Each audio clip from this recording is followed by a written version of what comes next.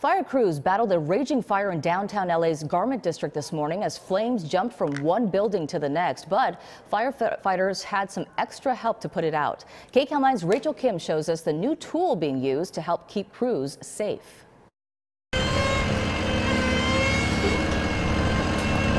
This is what the Los Angeles Fire Department calls the first robotic firefighting device in the country. The Thermite RS3, RS stands for Robotic Solution, is the newest tool in their arsenal, and it can be deployed during complex commercial structure fires.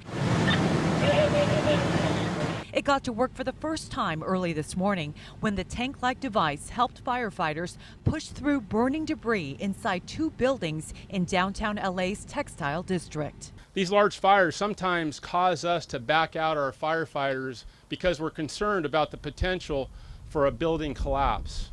So the utilization of the RS3 will, number one, enhance firefighter safety.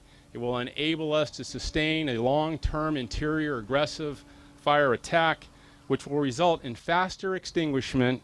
The RS3 can flow 2,500 gallons per minute. It's remotely operated and has the ability to provide high-definition video as well as infrared images. It has off-road capability by using industrial-grade belted rubber tracks. It also has a 5,000-pound winch to pull heavy objects and a front plow that enables it to push large debris such as vehicles. Chief Ralph Terraza says the LAFD is the first in the country to acquire the RS3. He became aware of the technology last year while watching the cathedral fire in France. He believed the device would help them with firefighting as well as urban search and rescue operations. It also can be used for searching for people in large collapsed buildings, horse rescues, fuel tanker fires on the freeway, fires in refineries, and many others. Fire officials say the RS3 was a useful tool in this morning's fire in downtown LA, where roughly a dozen businesses were affected. Investigators are looking into whether it started in the alley.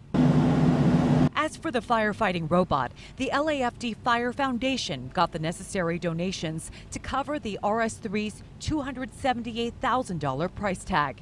Chief Terraza says next year they'll be adding an electric fire engine to their roster of equipment and apparatus. Reporting from Elysian Park, Rachel Kim, KCAL 9 News.